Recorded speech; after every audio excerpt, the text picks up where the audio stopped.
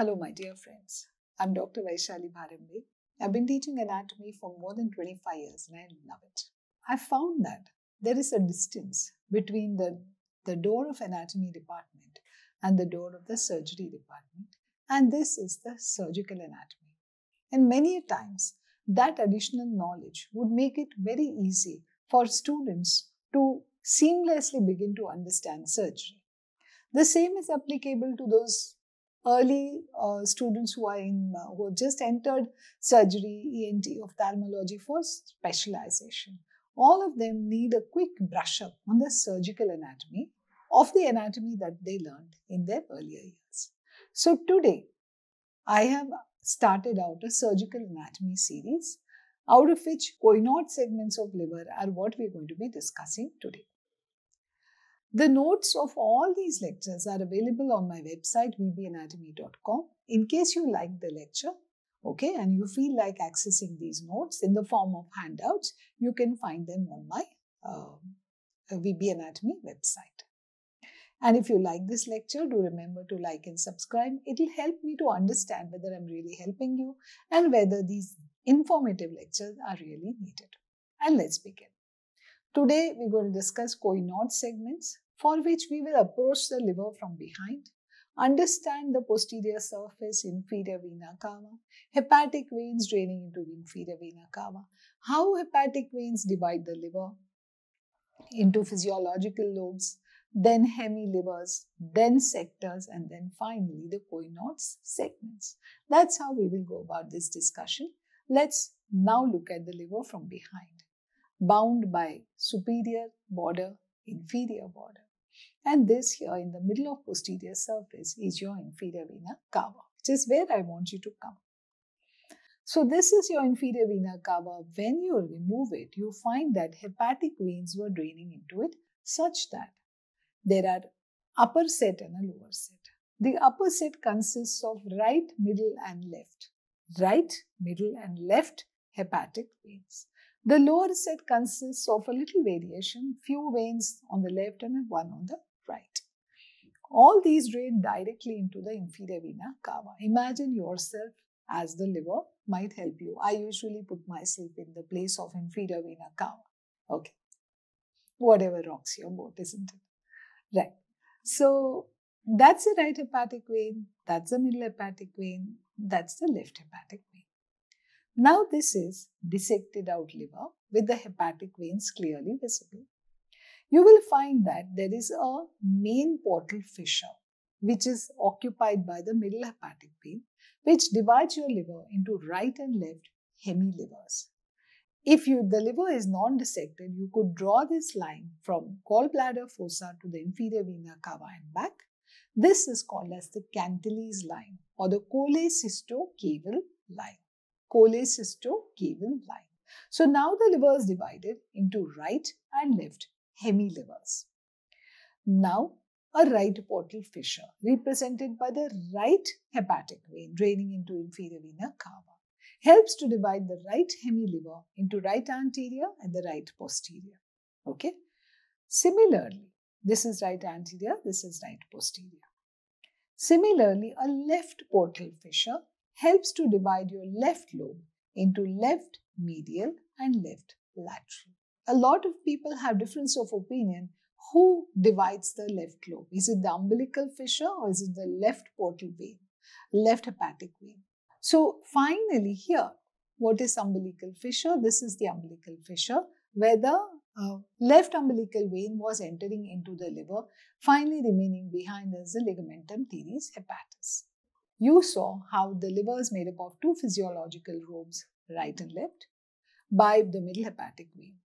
It was then the right was divided into two sectors by the right hepatic vein, left was divided into two sectors by the left hepatic vein. Finally, each of these was divided into segments. With this, we come to what did Couinaud do?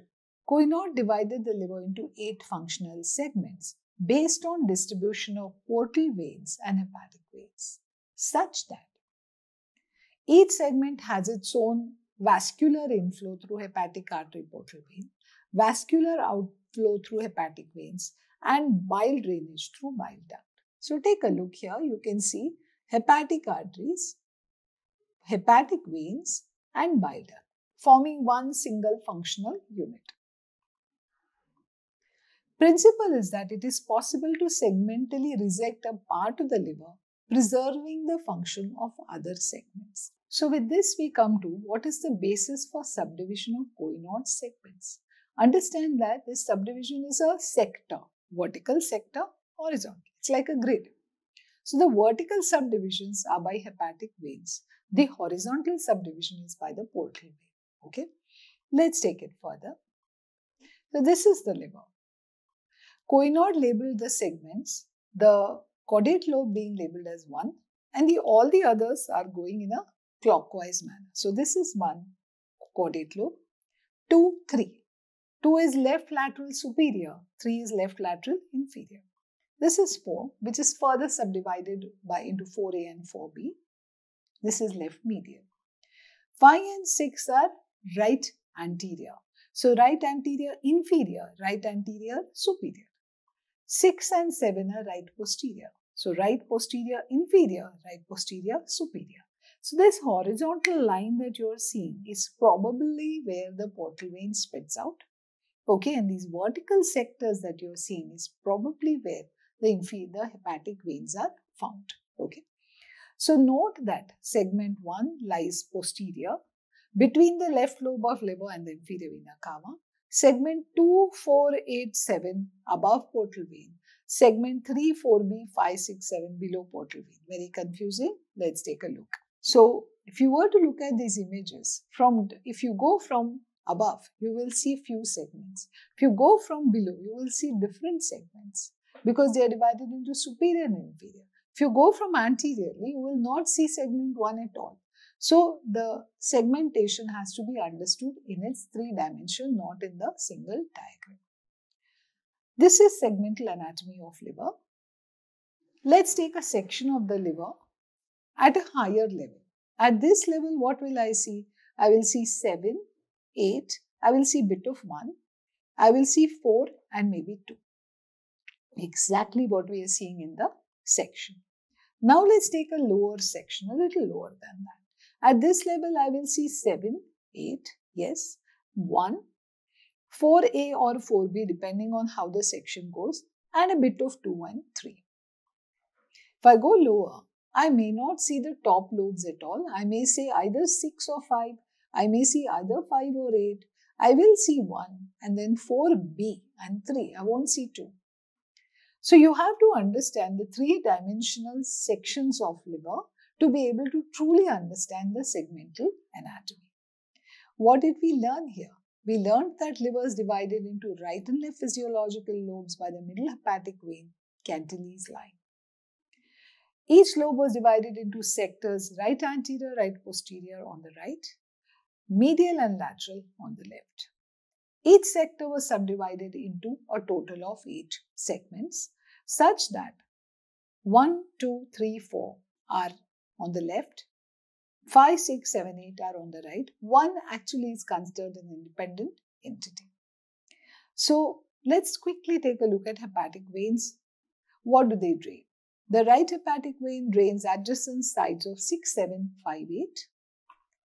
Middle hepatic vein drains adjacent sides of 5, 8, 4A, 4B.